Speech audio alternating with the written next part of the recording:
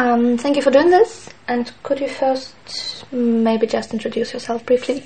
My name is Alexander Chemeris, and I'm co-founder of Neuron Hackerspace and also a founder of a company called Fairwaves. We are building profitable mobile networks specifically for developing countries. Just also to mention it quickly, this audio is for Hacker Archive, and it will be stored in the archive and published on YouTube. So you're okay with that? You're Sure. aware about that? Tell me. Let's start probably from your background. Mm-hmm. What was your education? How you came to your project, and how you started the Hackerspace? Mm-hmm. My background is in mathematics, engineering, and computer science. So it's not a pure computer science in the Western meaning, because our educational system was different.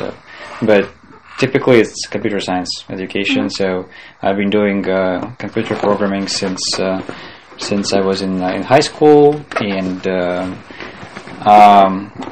just so happened that around 2008-9,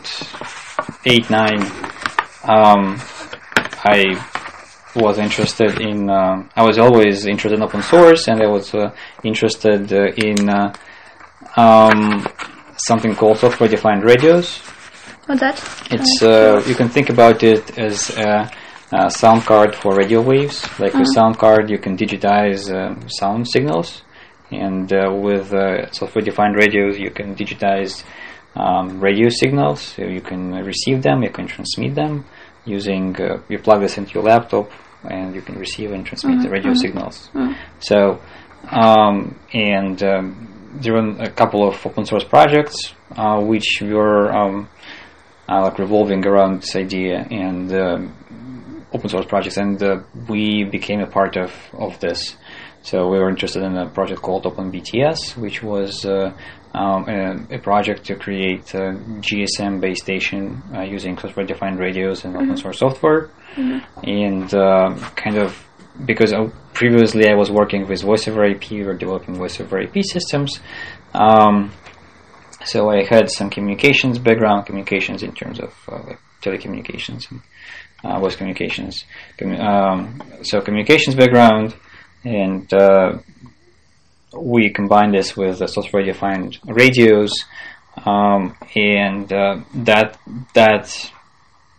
was the beginning of everything we are doing right now. And over the course of several years, we created our own software-defined radios. We created our own base stations, which were originally deployed in, for example, by non-profit organizations in Mexico, in indigenous communities there, to provide communications to underserved indigenous communities, and which were basically abandoned by large telecommunication companies. And after that, we were gradually commercializing this idea, and now we are working with carriers, with mobile operators in Africa. And with the business model, which makes it profitable for mobile operators to go into underserved or unserved areas there, basically in the remote villages which have no communication, no power. So that's what we are doing, and this kind of led to creation of the Hackerspace, because two things combined. First of all, we originally started just as few people, and we were working from home and doing these projects. But when we were doing software development, it was fine. When we started engaging with hardware, it became increasingly more complex, because when you work as a team on some hardware project, you do need some physical space where this hardware is present, where we can work with it. So we had to pass our equipment between our team members, So like, okay, today I'm using this piece of hardware. Tomorrow I'm giving it to you. You're using this piece of hardware, and it just was very, very complex in terms of logistics. So we needed like a kind of an office, but we didn't like really want to have like an office. So at the same time, in 2000, I think it was 2010. In December, we went to Berlin to Chaos Communication Congress, which is a large hacker conference in Europe, and that was our first experience with the hacker, like with European hacker culture, with the hacker spaces, and we were just so impressed with what we've seen there that when we came back to Moscow. We really wanted to create a hackerspace here. Back then, there were like no hackerspaces in Russia or any CIS countries. There was no even like idea of this. And at the same time, that was a time when the hackerspace movement was very actively evolving and I would say like booming around Western Europe, around the United States. I think it was 2007-8 when the whole idea was brought to the United States, and then, as it often happens, guys from the United States marketed it so heavily it went viral around the world. So it was like a beginning of this whole hackerspace boom. So we came here. I wrote about this in my blog, which I maintained back then, and I met with a couple other people. It's with Dmitry Alexiuk and Alisa Shevchenko, and they brought one of their friends, Vladimir Vorontsov, and four of us basically. We decided we should create hackerspace, and like we met in January, and I think in April we found a space. Alisa found a space, and then I think in June, July, we were already opening the space. It was not here; it was Luzhnetska Nabережная. But okay. Yeah. So again, so what I'm saying is, so basically two ideas. First of all, it was a personal need for space, and secondly, it was this like fascination of the culture which we saw in Berlin in at this conference. So that's the story in brief. And, okay, so the first residents were basically your company and some initiatives from your collaborators. It was our company. It was Alisa Shevchenko company. It was Vladimir company, and just a couple of friends. All right. Okay, so now you moved here in this space in Khokhovka, in the city center, and what kind of projects now under development here, and who are your recent residents, and like how? Yeah, so what's interesting happening right now? Like just for historical reasons, all companies which were doing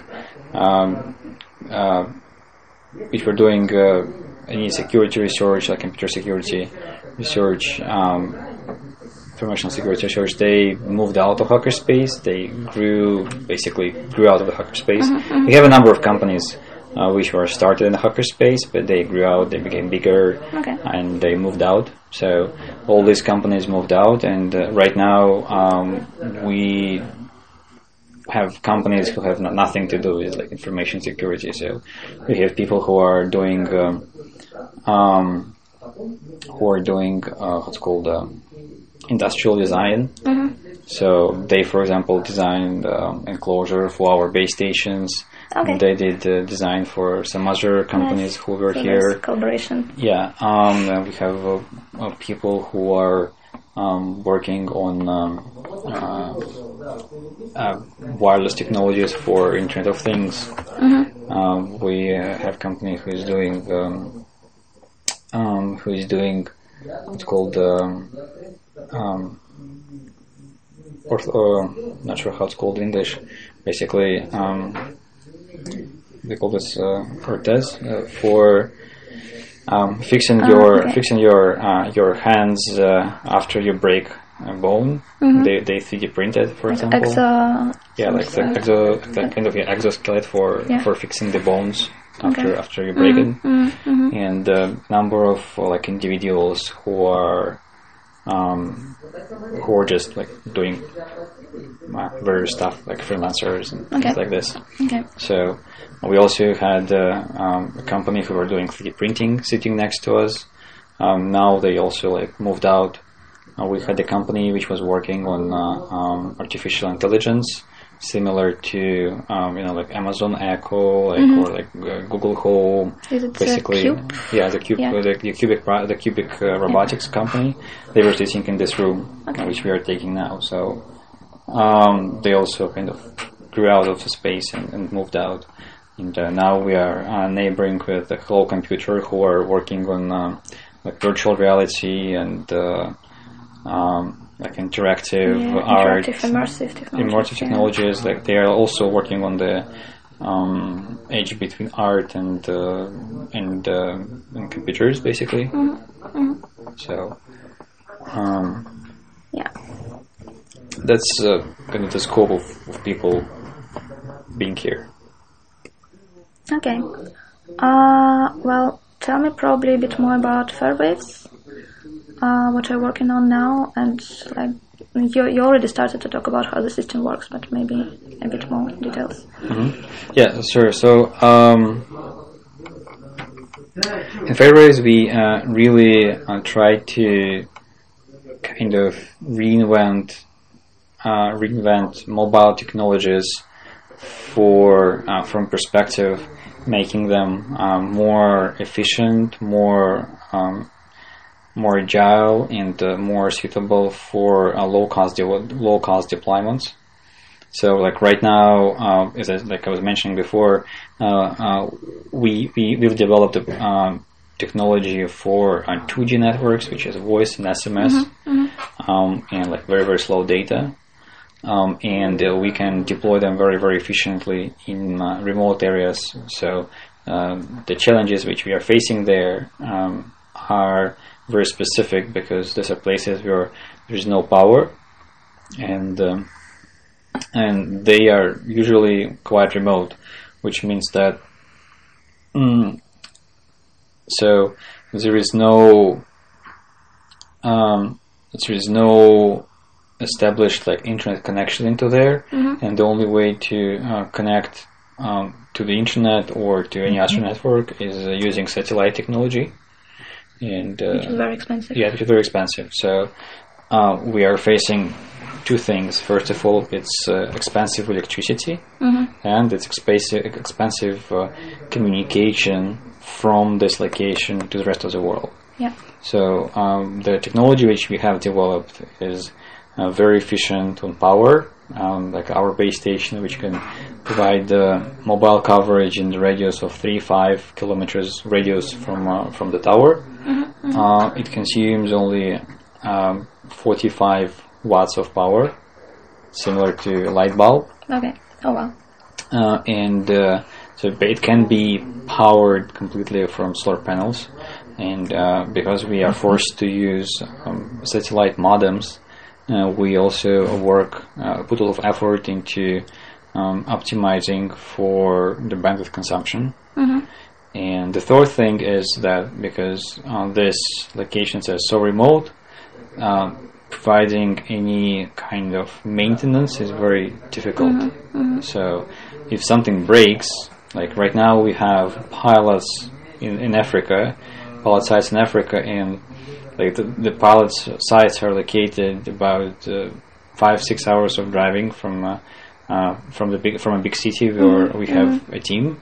So it takes them like almost a day to get there, and then a day to get back. So it's a big effort. So everything we are doing should be very self-reliant, and should be designed to be remotely maintained, to be connect it when it can, basically. Because if connection is down, again, there's no one to go there and check what's happening. So there is. How you deal with it? Say again? How you deal with it? No, we try to create a very robust systems which, with many layers of robustness, with many layers of like failure resilience. So there are several points which will try to get back to us, and if at least one of them is connecting back to our servers, then we can at least log in and see what's happening there, and then make a decision. What do we do next? So, and the way we designed this is we really diverged from the traditional architecture of how these networks are built, and we took a pretty old technology, GSM. GSM was the first popular technology in mobile communications. So all the networks from late 90s, they were GSM networks. Yes, and so this is pretty old technology, but it's still very, very popular. According to some statistics, about 90% of all phones in the world support GSM. So it's very widespread.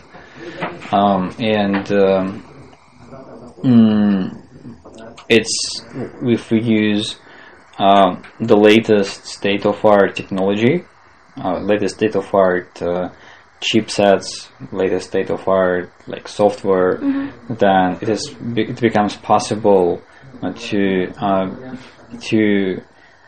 create a very inexpensive and lightweight equipment. So a combination of not the very newest technology plus the latest, plus the latest achievements in the optical protocol, and with the latest technology implemented with the latest state-of-art technology, makes it possible to make it very inexpensive. Something which was very complex and expensive in late 90s nowadays is can be done very, very easily. There's a famous comparison that your phone right now is probably more powerful than your computer back in 90s. So this approach is very interesting, and then we also combine this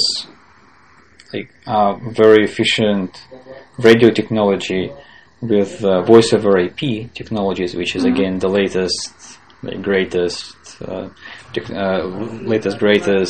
protocols. Tell a bit more.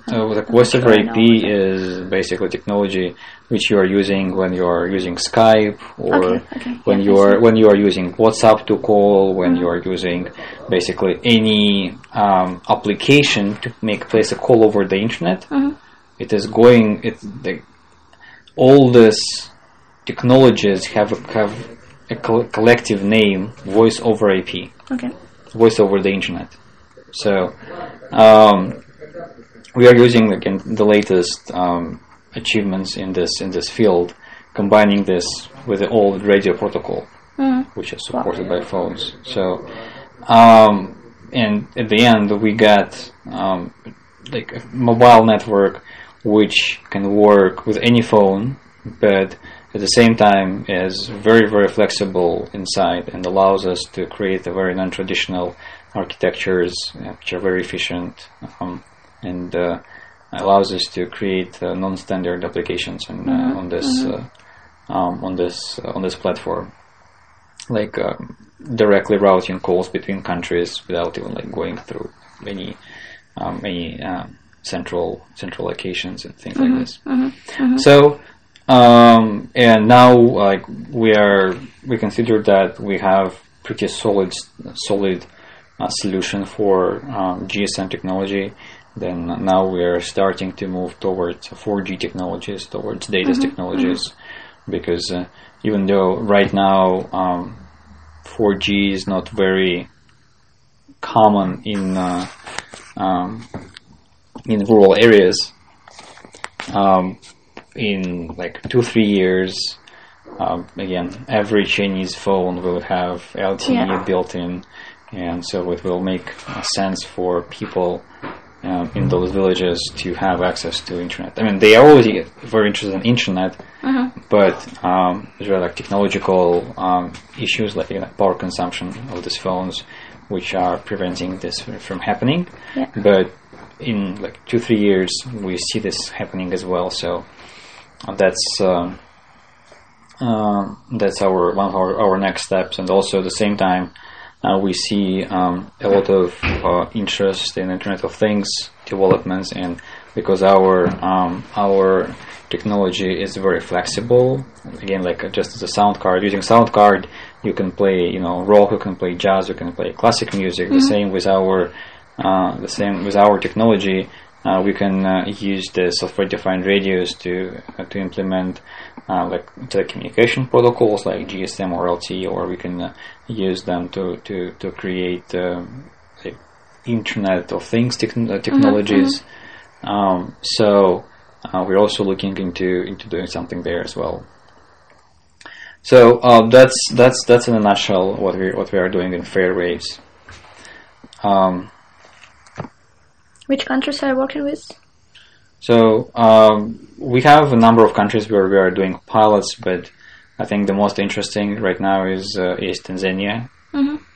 Oh, nice.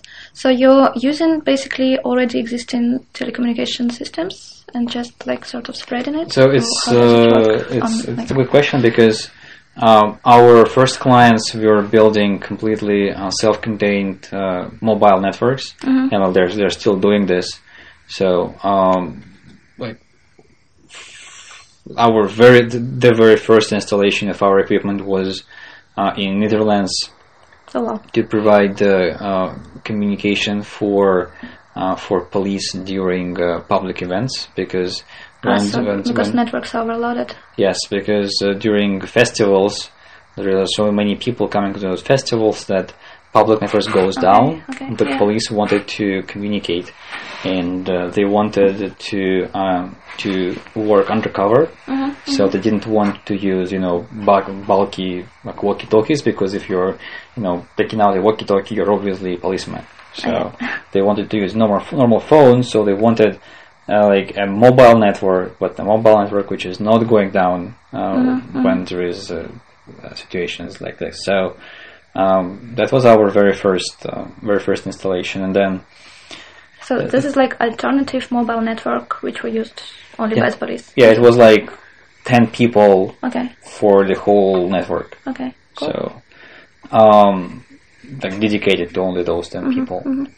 And then our other project, which is still ongoing quite successfully, is it made a lot of noise in the media. Is providing communications for indigenous communities in Mexico. So there are somewhere from 50,000 to 100,000 villages in Mexico, which are not covered by any mobile coverage. Yeah. So they may have internet, they may have satellite communications, but they don't have any mobile coverage. So, and that's a pretty large number. Yeah. So we worked with a non-profit organization which was working with these communities, and originally they were providing community radios, like FM radios. So they were installing FM radios and teaching these communities how to maintain FM radio, how to make programs. Yeah. Like they did like real broadcasts from communities. Yeah. That's very popular around the globe. I mean, there are many pirate radios. School thing, right? Yes. Since 60s or something. Yeah, but it's still quite popular. I mean, even right now in the United States, in Canada, there are many pirate radios which are broadcasting this community things. So they came from this community, and guys we're working with, they they were working in Nigeria. Then for like personal reasons, they moved to Mexico, so they continued working in Mexico. And at some point, they realized that FM radio is nice, but it's a one-way communication, so they need to provide a two-way communication for people. And they started looking for technologies which can do this. And they stumbled upon this open source project which we were participating in, which was a base of our equipment, and they became one of our first customers, and we spent some time there helping them install our system. And we, like, one of the first village we connected there, I think it was in 2013, if I'm not mistaken. And it's basically working since then there. So since then they connected about 15 communities. It's a pretty small number compared to 50,000, but still better. Awesome. And they're kind of try to accelerate the rate they're doing this. And the interesting thing there is that those mobile networks were not only like self-contained and self-reliant. They also were locally owned, so a community actually owns mobile network. Community actually sets tariff plans. Community pays for this network. Community set tariff plans for this network. Set rules how to use this network. They maintain this network. So that's interesting. Yeah. Yes, they. This organization is pretty much just helping with some technical issues, and also they're helping with connecting this small networks to a normal phone system, so people can actually place calls to their like friends in the city and in like other cities in the States. There's a lot of calls coming from Mexico to States because there's a lot of people family members living in the States. So, and they were able to drop the cost of so to call from a village like this to a family member in California previously costed these people like $1 or $2 per minute. Wow. And now they can call for like 2 cents a minute. So it's a big difference. Really no, but it's amazing, like economically and socially systems that they really own it. It's that's really amazing. Yeah. And I mean, we still have a lot of installations like this around the world, and if someone wants to build this, they can come to us and they buy our systems. Yeah. We sometimes don't even know if they are installed. So now it's already like package prepared. You can just like sell it to someone for install. Yeah, pretty much. There's still some skills required to install it, but it's pretty much very easy to operate for anyone who has experience with voice over IP networks. And then we moved to working with existing large carriers where we just extend their coverage, just because from business perspective it makes much more sense. For them, in which way? From business perspective for you to work with them. Yeah. Okay. Because it's much larger market for us. Yeah, sure. So just in Africa, there is like 600 million people which are unserved or underserved. Okay. So you help these big telecommunication companies to sort of cover these areas. Shouldn't they do that themselves? Or, I mean, why don't they do? Because it's too expensive. It's too expensive for them. Because it's too expensive. Because building a typical tower in a village costs roughly $100,000 to $120,000. And there's not enough profit. Yes, for them and a typical revenue, like an average person is paying in this village is like maybe $2-3 per month maximum. It's from $1 to $3 per month, depending on country and location. So, I mean, you can easily do the math and see like how many people you need, and that's just not reasonable. Okay, that's so. And since your system helps to drop down costs, and we can do it 5 to 10 times cheaper, so it becomes reasonable to do it. And in many cases, in some cases it's just enough to return investment. In other cases, it's profitable, so it becomes from a loss-making business to actually a profit-making business. Are you doing projects in Russia? No. No, because of what? Well, multiple reasons. First of all, it's just too difficult. And again, in which way? Well, Russia is a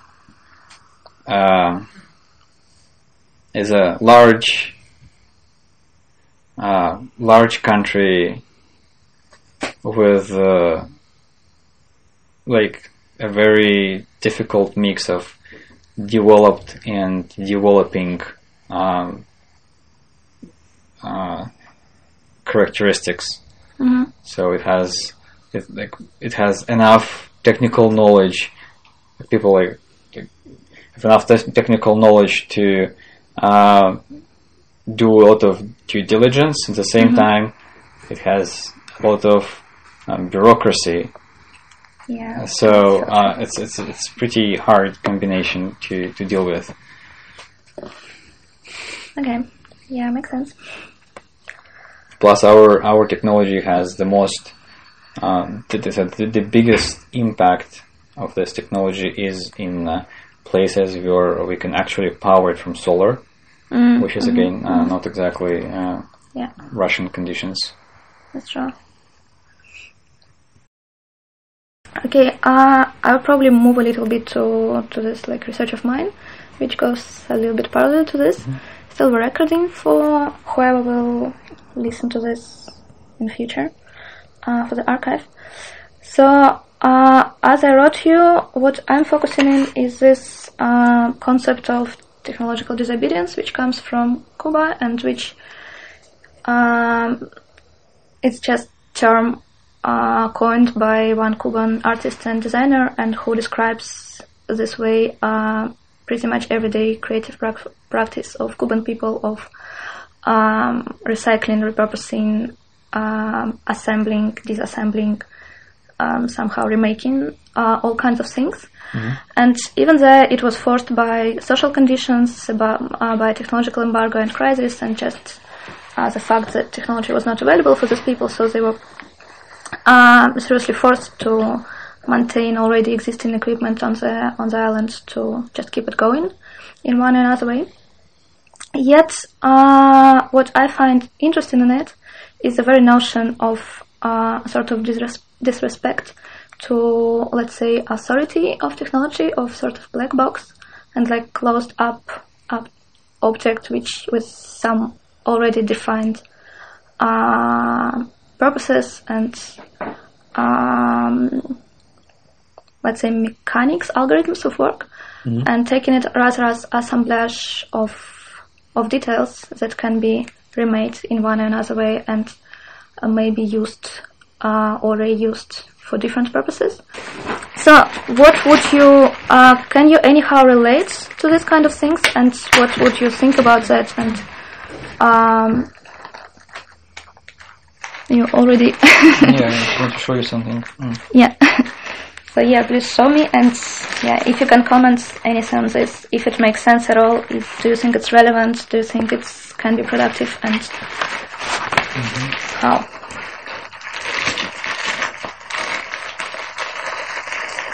Yeah.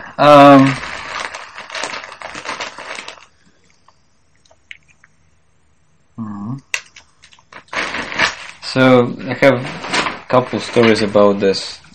So they may not be exactly what you are asking for, but this is what I was thinking about when you explained to me this idea. So in chronological order, like on the historical order of the stories. So first of all, it's very interesting how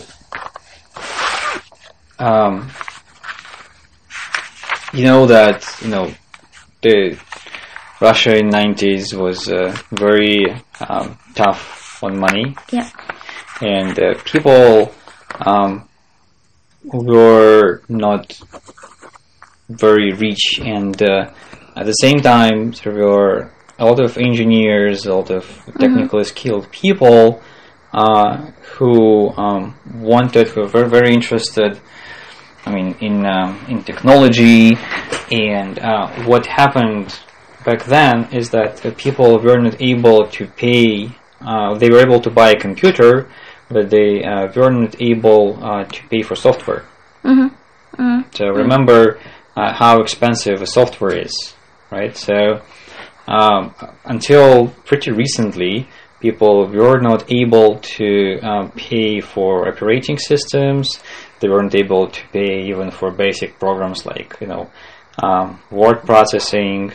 And so basically, because at the same time there were a lot of people who were skilled, those programs were pirated, they were cracked, and there was huge, I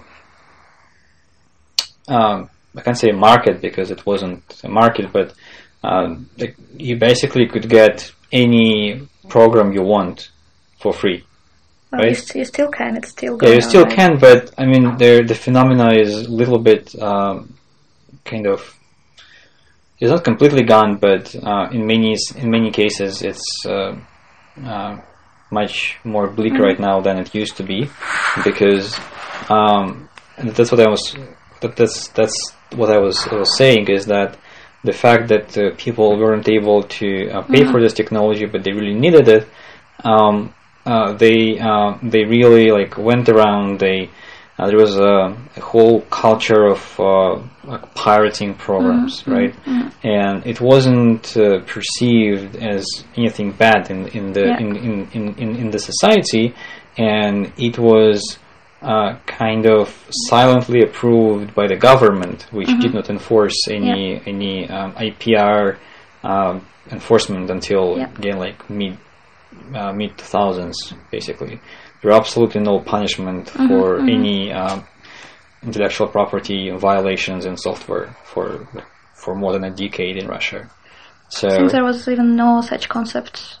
Yeah, there was a concept, but again, there was no laws. Even if there was something, it wasn't enforced, and it was just a norm. And it's very surprising that sometimes, and it's good and bad at the same time, because the psychology of again, as you rightly mentioned, there's still this psychology didn't go away. It's people are now mostly buying Windows. They're mostly buying Microsoft Word, but there's many other programs which are pirated. There are many games. There are a lot of things which are still pirated. And this is very interesting from a cultural and psychological perspective, because when you talk to first of all, when Russian engineers meet Western engineers, Western engineers sometimes very surprised to know that Russian engineers know the top most expensive programs very well, and they're surprised how they can pay for them. Yeah, right. Because we never were able to pay for this program, and we use this cheaper program. But yeah, Russian engineers always use the best programs ever because they don't pay for them. So, and the other thing, that was on the good side. So this allowed a lot of technological progress to happen, because Russian people were not limited to what they can afford. They could afford to get the best programs and create what they wanted with the best tools they had.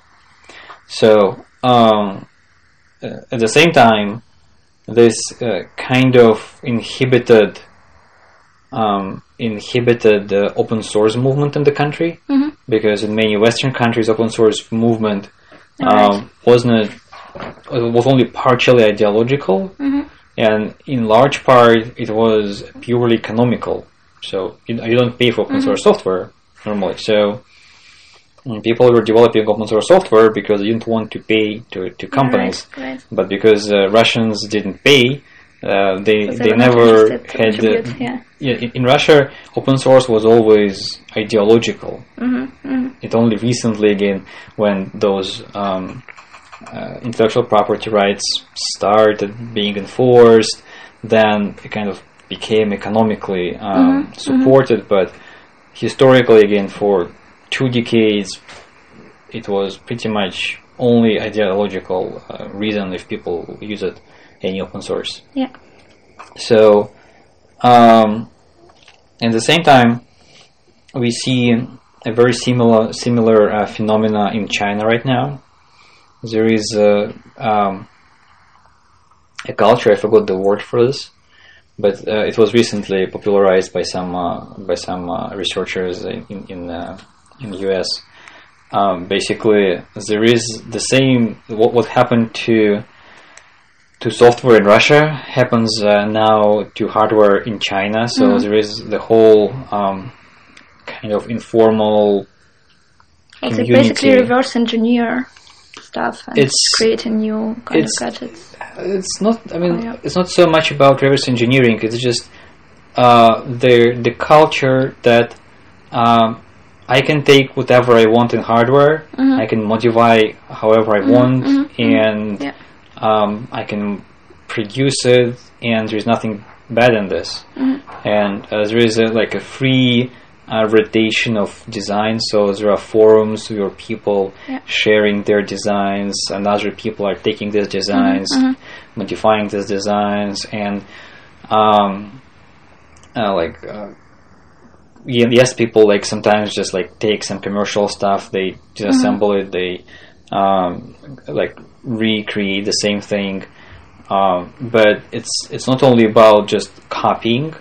It actually became a whole ecosystem of people who are exchanging designs because it's normal for them that it's free. I mean, it's like kind of public domain.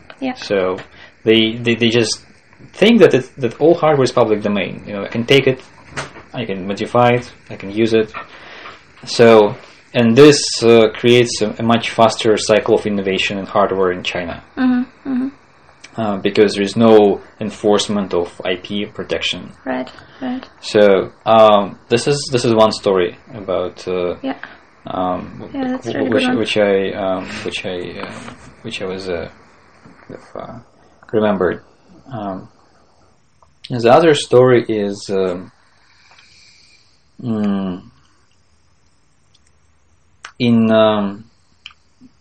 When I was a student in early 2000s, there were many Siemens phones. You may remember small dumb phones manufactured by Siemens, very robust, hard to break. I remember it pretty well. It's very good phones, and what happened is that the phones were so popular that people, hacker community, started looking into them, and they basically found a way to modify firmware. So they dumped firmware of many phones. They started creating binary patches which modified behavior of those phones. So they didn't have access to any source code. They literally worked like Levsha. They worked on binary code. They created binary patches which modified this. So, and they created, there was a whole huge forum of people doing this, and there was a repository of those binary patches. There was a software written which automated applying these binary patches. It was the whole ecosystem grew up around those phones, and I mean, there was a repository on the internet where you can browse those patches and download them. Can you share with me later? Yeah, I can try to find it. It's been a long time ago. It's 10 years ago. Okay. But but what kind of things they were making out of these phones? I'm trying to remember. It was basic things I want to know exact percentage of the batteries So like it's not only that I don't want to see the bar which shows me like 4 positions. I want to know how many percents of my battery. So they replaced this like graphical thing by actual percentage. Like each phone is looking at every moment of time. Each phone is actually listening to not only to one tower, it's listening to 6 towers, and it's jumping between those 6 towers. So normally you see this, famous like bars, like 5 bars, right? So it only shows you very, very rough estimate of one tower your phone is looking at. Okay. Yeah. So there was a patch which first of all gave you exact number of decibels of the received signal, not the bar, but decibels. Okay. And secondly, it showed you 5 bars, but each bar was, the height of this bar was showing signal of each of the 6 cells the phone is looking at. Okay. So you actually knew not only the quality of one tower your phone is talking to, but all 6 towers. Oh, wow. And there were like patches which there were patches which reprogrammed buttons to make them more useful. I don't remember exactly, but I remember that you could like really like put some actions on different buttons. So like you long press some button and something happens, which wasn't like originally in this. Like someone created even a talking clock there. So it was saying the time. Yeah, it was saying that. So you could press a button and it actually said in human voice the current time. So, and it was all done as a binary patching, which was written directly into assembly of this phone. So that was like a big movement before Siemens died. This is one of those phones, by the way. Did you make your own that time? Yeah, I did. Well, I didn't write patches, but yeah, I had a phone and I applied all the patches on my phones. All 3 phones I had in university were Siemens, and all of them were patched. So it was a lot of fun. So now, like to more like recent times. An interesting story which happened in the software-defined radio domain, which led to like a huge burst of popularity. Because originally software-defined radio was kind of a very, very specialized domain. So like even like among geeks, very few people worked with radios. But at some point, someone working with DVB dongles. What's that? It's DVB is a standard for digital TV. Okay. So there were dongles like this, which you plug into your laptop. You plug antenna, and now you can watch TV and listen to radio with your laptop. So people who wrote drivers for Linux for this DVB dongles, they realized that there is a mode in which, so there is 2 modes on this in this dongles. In one mode, they actually decode video on the chip and only send you video to your computer. And there's another mode which was originally designed to work for FM radio, in which you actually got a digitized radio stream directly. Radio is like so they realized that these DVB dongles are very inexpensive software-defined radios. it's receive only. It can't transmit anything, but you got a receiver. So previously, just for some background, in 2000, like 7, 8, an inexpensive software-defined radio was considered about $1,000. Oh wow! So that was considered inexpensive. So software-defined radios, which were expensive, could cost you like $10,000 or more. And originally, technology was coming from military, so you can imagine. So there was like another revolution when affordable software-defined radios came, and again, affordable back then was like $1,000. So, and then when people discovered this, they realized that this thing, you could buy it on eBay for like $10 or $12. And that was like a huge difference. So even though the performance was crappy, even though like it was very small bandwidth, it's only receive, it's still like comparing what you are getting for the price was a big thing. So they wrote software which was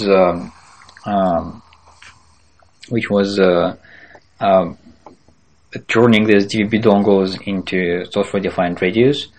And again, like a huge movement was created, and it's still very active. This is not the original DVB dongle. You can see that there is a company name. It says E4000 SDR and DVB-T.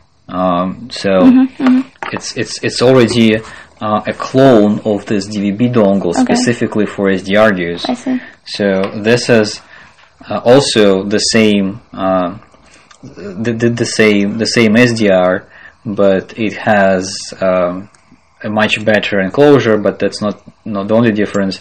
It also has a very special high quality clock, so it's produce a much better signal when you when you receive. The signal is much more clean and precise than when you use something like this. So people created several companies who started manufacturing clones of those dongles. There was a lot of software written, and now there is a website specifically dedicated to these low cost radios, and there is R&D labs in universities who are using this. So this discovery literally created the new wave of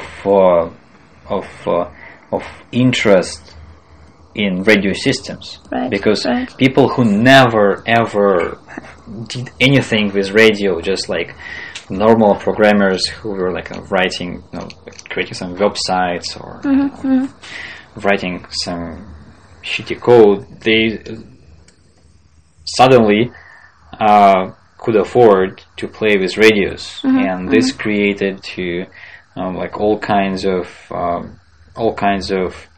research, all kinds of applications. People created a website to monitor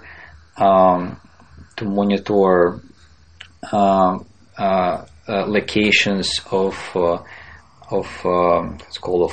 airplanes in real time. It's called Flight Radar 24. It's basically a community website where people who have these dongles, they take these dongles, they connect some antenna. You put this antenna on your roof. You connect this to your laptop or some other computer. You install some software, and the software scans frequencies, receive signals which are transmitted by airplanes, and send them to this website. And then this website aggregates all this information and shows a real-time live map about locations. I didn't know that those websites were made independently by. And there is a similar software for monitoring vessels, marine vessels. Yeah. So. People are now receiving weather imagery directly from satellites, and like all kind of crazy stuff is happening. So it's like it literally created a huge movement just because of one completely unrelated, like not unrelated, but a feature which was never made for this. Yeah, and there was like a lot of problems because this chip which was originally used in this DVBs, it went out of manufacturing, and at some point of time there was like really because the company was basically, I don't remember, it was either sold or it died, and there was only like so many of those chips on the market, and people were trying to buy these chips and and get them before they're gone. But I think now they found some other chips which have similar parameters, so this problem was solved.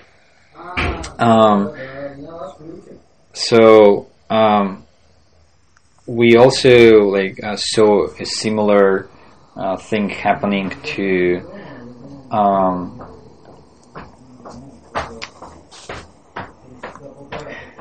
how to say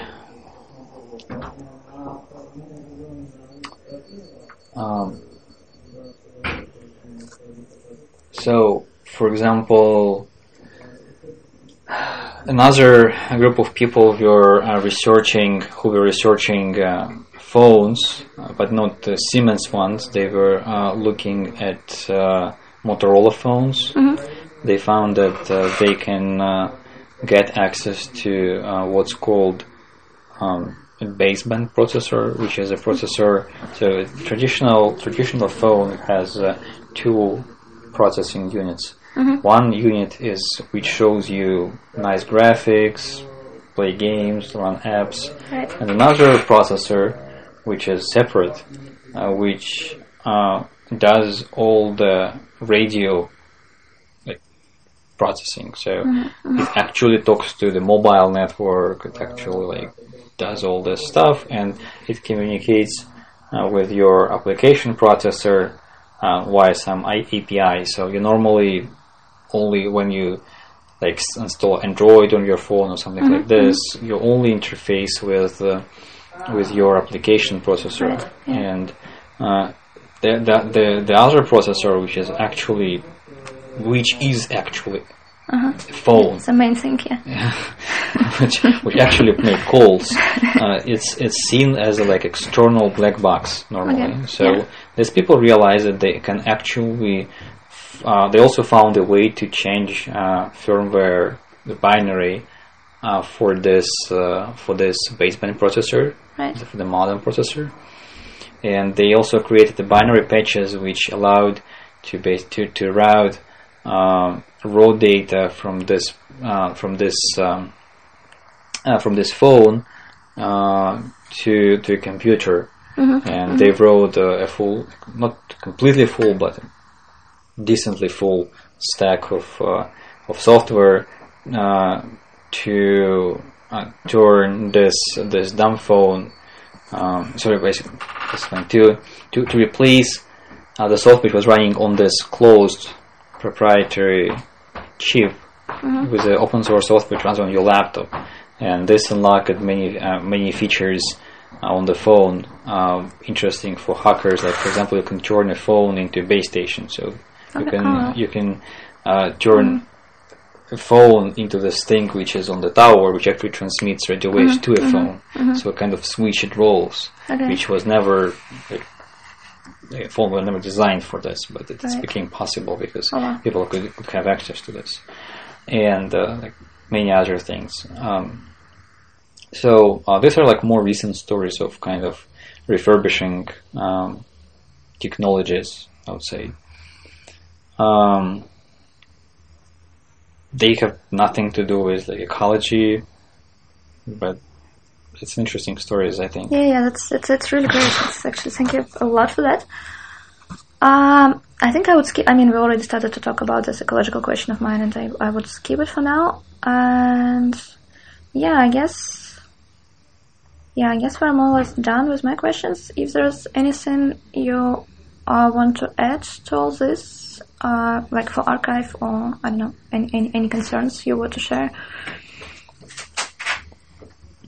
It's again question out of blue, but just in case.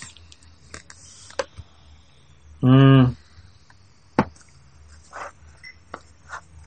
don't know. I just maybe want to say that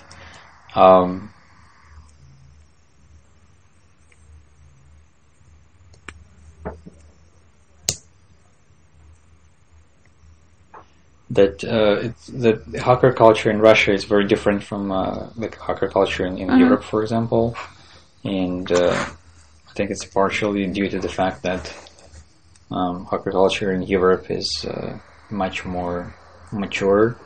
Like Chaos Communication Club, which is one of the oldest organizations around hacker culture, was created in 1984. So it's really old. It's older than me. And it's like, I mean, there's nothing like this in Russia. So Russian culture is, it did have a culture which was similar to hacker culture during Soviet times. There's a lot of engineers who hacked on everything. It was a whole DIY moment, yes, but it was completely wiped out during 90s. Yeah, unfortunately, very. It just the whole lineage was lost. So what was creating right now is creating like on a like from the start. It's not based on any like existing culture.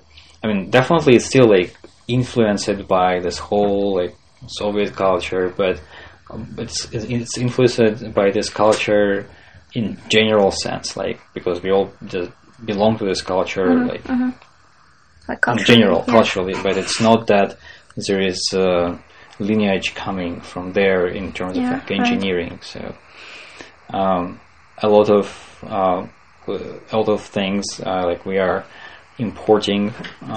So this idea of hackerspace came from Berlin to us, right? But there's a lot of adaptation and localization happening because like we found that it's pretty much impossible to run a hackerspace and like it is run in Europe, to run the same way in Moscow, for example, for many reasons, but like economical and just the way people behave and the culture is very different. People are how not, it works here. Well, first of all, like economically, it's very different because in Europe, rent is inexpensive and salaries are high. In Moscow, rent is expensive and salaries are low. So it's much less. It's much harder to find a good spot in Moscow which you can afford. And in Europe and in the States, a lot of hackerspaces live on donations. It's completely impossible in Russia. We tried this; doesn't work 100%.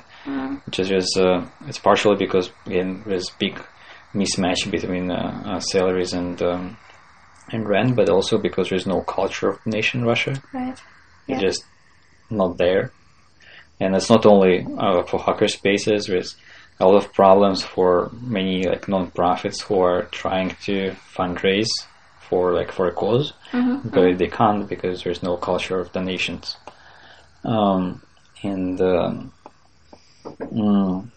then there's all the problems with big city because Moscow, like just commute time in Moscow makes it very hard for people to have a meaningful time in the week, not the weekends, but at the evenings, for example. So there's no people or very few people who are ready to regularly come to some location at the evening to do something, just because they're spending like more than an hour to get back from their work to their home, and they still have family, etc., etc. So it's not like in European cities, which are usually smaller and like it's not that far, and so people can actually spend an evenings at some place. In Moscow, it's very different. So all of this influence like what business models can be used for hackerspaces, and also another thing which we are facing is that, again, it was cultural, is that in Russia, even though there was this like thriving ecosystem of pirated software, there was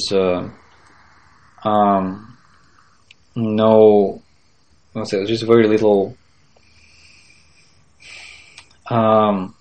ecosystem in, for example, like knowledge sharing. I mean, there are forums, right? There is like a large ecosystem of various forums, but like online forums, I mean, but people are not used to share this knowledge offline. So there's much less of this happening, and also people are not used to working on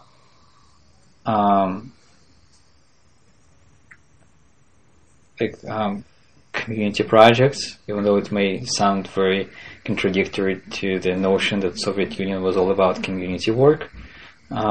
People are not used to create projects which are, I mean, like in projects, I mean, like hardware projects, for example, or software projects, which are maintained by any group of people. And what happens is that a typical like syndrome of Russian inventor is that he creates something, he shows it at some forum to his friends, he brags online about this, and then he's doing nothing to move this forward. He's doing nothing to create any community around this. If it's a commercial thing, he does nothing to market this, to commercialize this, and it's basically just goes away unnoticed by a larger world. Okay, yeah, right? I see. So there's just like people are living in their own bubble. It's a very small bubble, and also partially that's because of this bubble has a shape of Russia. So people are very afraid to look outside of Russia. Oh yeah. Partially because of the language barrier, and partially just because it's us versus them. So it's a big problem. So kind of like a younger generation is partially better at this. Yeah, I think it's slowly changing, but very partially. Yeah. I mean, even like was my initial research on Russian hackerspaces. I mean, there are quite some already in different parts of the country. I'm happy this happened. So like we were the very first one, and like people were coming to us, and because we did some outreach in the media, there were like some publications, various media. People were like writing to us, I want to write, or I want to open a hackerspace in Nizhny Novgorod, I want to open a hackerspace in Novosibirsk or in Kiev or in somewhere, and we like always try to encourage them, and this, I think this kind of gave its results, and I'm really happy that this happened. Yeah, but I also know what you mean. Yeah. It's like, in different spheres it's the same. I mean, in arts it's pretty much the same. Yeah. Okay, right. Thank you very much for this incredibly interesting talk. And we're done. Sure, you're welcome.